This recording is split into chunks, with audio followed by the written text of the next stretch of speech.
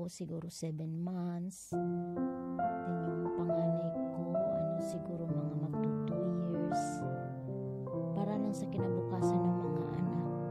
Gusto natin mabigay natin sa mga anak natin yung magandang buhay, kahit hindi man masyadong mayaman, at least hindi sila naghihirap, nakakakain sila ng maayos, nakakapag-aral ng maayos, makapanamit ng maayos. Diba yan ang talagang dinadasal natin bilang ina, na mapaayos ang kalagayan ng ating mga anak. Kahit gaano kahirap, titiisin natin. Kahit ilang taong ba hindi natin makita yung mga anak natin, titiisin natin. Kasi ginagawa natin to para sa kanila, diba? Yun ang tunay na ina. Magsasakripisyo para sa mga anak. Hindi ko na iniisip yung pang sarili ko.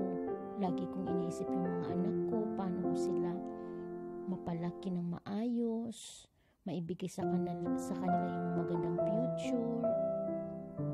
Kahit anong hirap, ginagawa ko para sa mga anak ko. Mga birthday, Christmas, ano pang mga okasyon na dumarating, hindi ko man sila nakakasama. Parang sa ating isang ina, parang ang sakit, diba? Yung mga achievement nila sa school, hindi ko naranasan yun. O siguro 2 beses lang akong nakapag ng anak ko sa school. Yung anak mo na proud ka kasi valedictorian, tapos hindi man lang ikaw yung magsabit ng medalya niya kasi wala ka dun eh. Yung sa'yo support lang na pinansyal. Diba ang hirap sa ating mga ina na OFW, pero ginagawa pa rin natin to para sa kanila. Nakikita mo yung mga anak mo na masasaya, yung nabibigay mo yung mga gusto nila. Hindi ko na inaano kung anong pagod ko dito. Basta ang iniisip ko, masaya sila, na ibibigay ko sa kanila yung mga gusto nila. Diba yun naman tayong bilang ina, diba yun ang hinihiling natin, na maibigay sa mga anak natin yung mga gusto nila. Kahit wala tayong tulog, pero hindi eh. Makikita mo lang yung mga anak mo na nakangiti, masaya ka na nun. Kahit hindi ka nila laging naaalala, pero okay na rin yun kahit papano, diba? At least nakikita mo yung mga anak mo na lumalaki na malulusog, walang sakit, diba? Ang sarap sa pakiramdam. Alam ko sa sarili ko na hindi ako kasing close sa mga anak ko kasi lumalaki silang nasa lola, pero alam ko sa sarili ko na at least kilala nila ako bilang ina at hindi ko sila pinabayaan.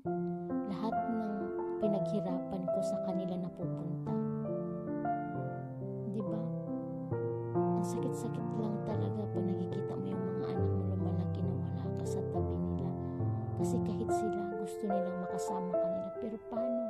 Pag umuwi ako sa Pinas, oo nga, makakasama ko sila, pero ayaw kong maghirap sila.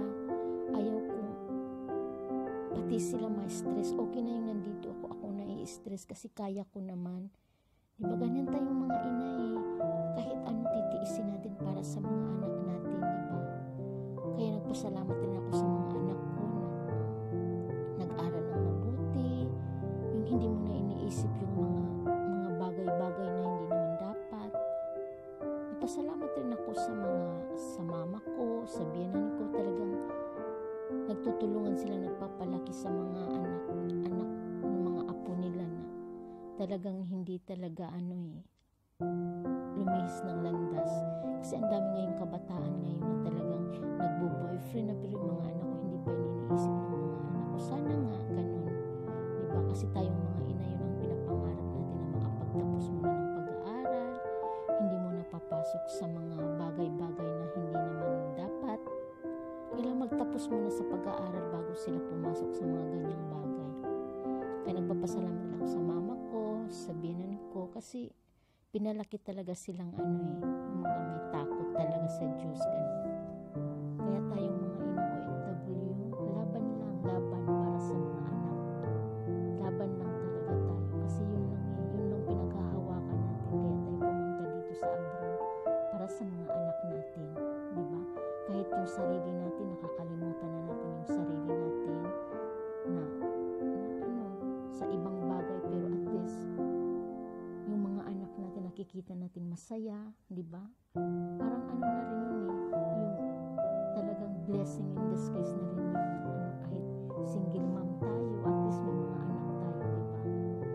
Yun lang nagpapalakas ng loob natin, yung nagpapatibay sa atin na malayo sa kanila.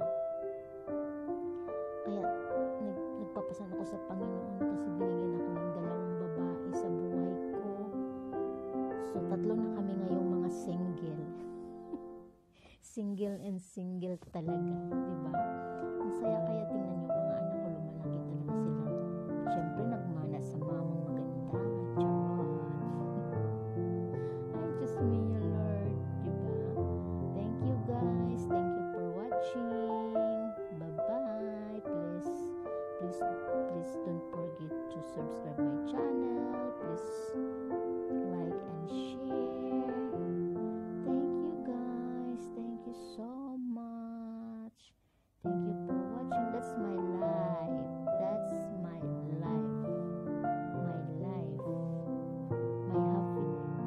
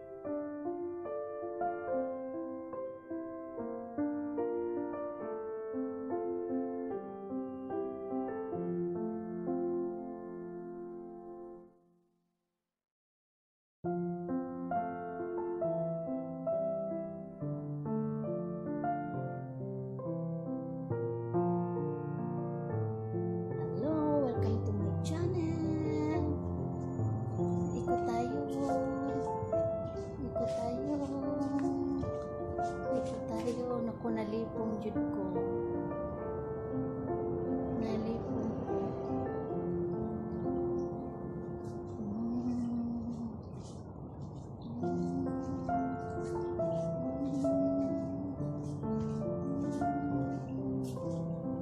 Nalipong ko, guys. Ayan. Ayan, ayan.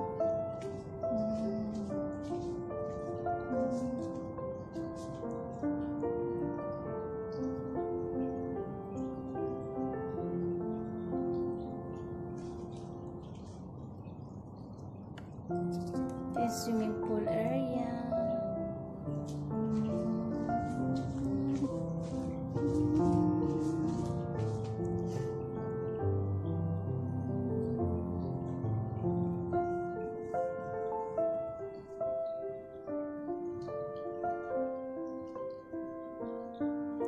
Challenge, ikot-ikot.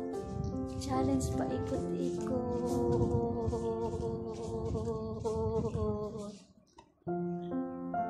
Ano to, sabog?